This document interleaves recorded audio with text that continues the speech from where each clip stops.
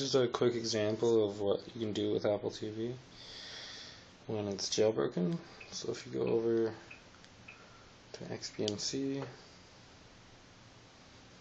see it load up, and go down and over to video add-ons.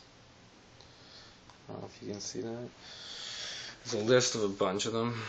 So for example, if we wanted to watch the Leaf game that's on right now, go to Sportsdevil,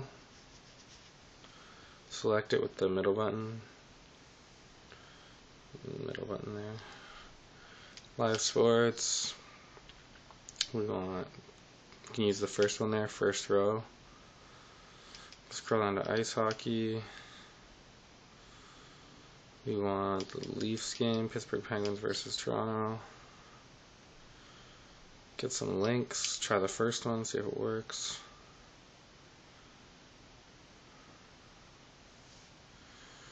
Gonna wait a bit. See what happens. You get an error, but I think it still works. So it's on commercial right now, but this is the Leaf game. Sidney Crosby back on the ice for the Penguins. Skated before the rest of the club skated the morning skate. This is the January 31st the big press conference prior to the game ratio of Sidney Crosby. The Leafs.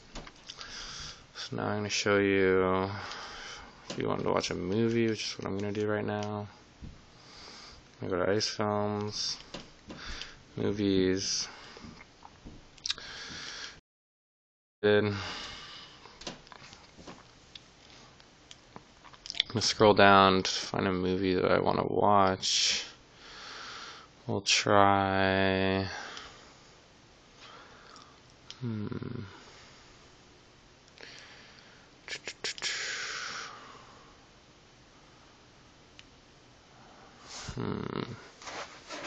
Oh.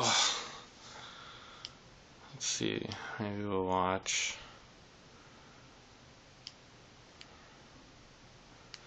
Assassination Games, Jean-Claude Van Damme. Click that movie. Got a source here. Try it. Might work, might not. Selected it. Let's see, it's loading. There we go. And that concludes the movie. I'm gonna actually watch this movie now. Hope you enjoyed my clip. If you have any questions about jailbreaking, send me a message or a comment. Thanks.